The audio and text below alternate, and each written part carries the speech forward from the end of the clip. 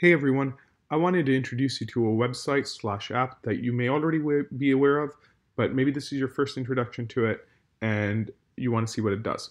So this is my quick review of PlugShare.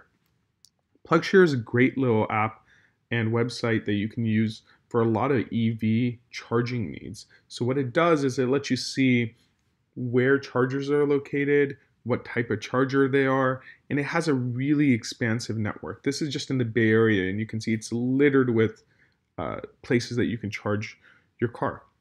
One place that I found this to be extremely useful is when going to, say, downtown San Francisco and needing to figure out which garage I wanted to park at. As we zoom in, you see that there are even more spots than it looks like when zoomed out. And you can see some of these parking garages have chargers there. So I can click on one, and then on the left-hand side, I'll see, okay, it's paid parking, but the charging is actually free here.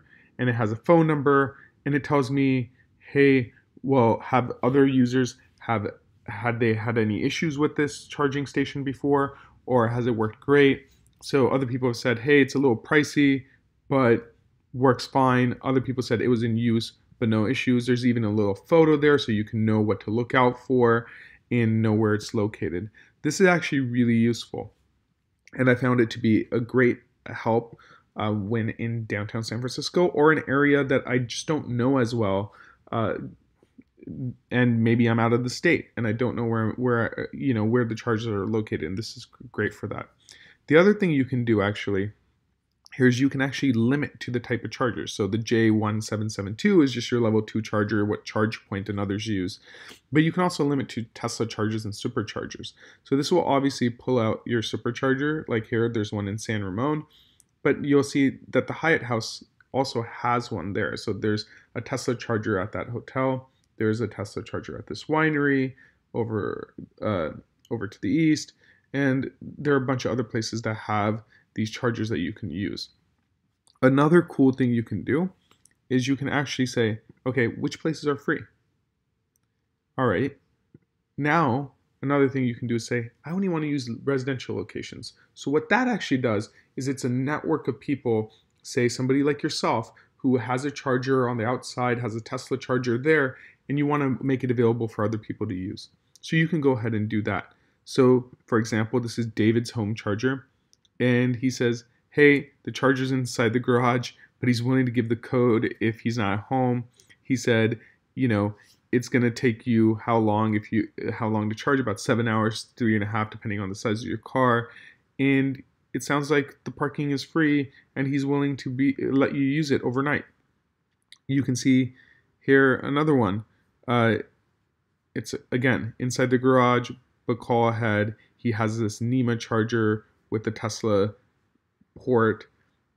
Amit over here also has a NEMA charger inside the garage, but he gave his phone number, so if you're stuck in a pinch, don't have the range, you can hit these people up, and they're there to use if they're willing. So especially if you're in an area that doesn't have as many chargers, so as you get into the Central Valley here, you can go ahead and find a charger. So I know Merced doesn't have a supercharger yet, but here's one that's at David's home, and you can always reach out to David to see if you can use one there.